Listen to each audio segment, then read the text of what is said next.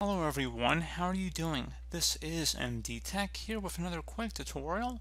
In today's tutorial, I'm going to show you guys how to resolve if the ShadowPlay gameplay audio recorder is not working or recording audio correctly on your Windows 10 device. So this should hopefully be a fairly straightforward tutorial, guys, and without further ado, let's go ahead and jump right into it. So what you're going to start with is right-clicking on your speaker icon in the system tray, and from here you want to go select Open Sound Settings. Where it says Advanced Sound Options, so you might have to scroll down a little bit, you want to select where it says App Volume and Device Preferences. So go ahead and left click on that.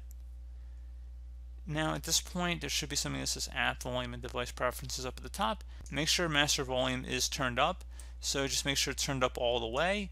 Basically, I just turned it back down. I don't like it making too much sound. It's kind of loud on my end, just for me doing this tutorial.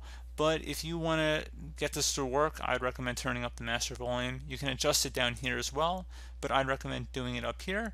And if it's a specific application or process you see, you want to make sure it's turned up as well.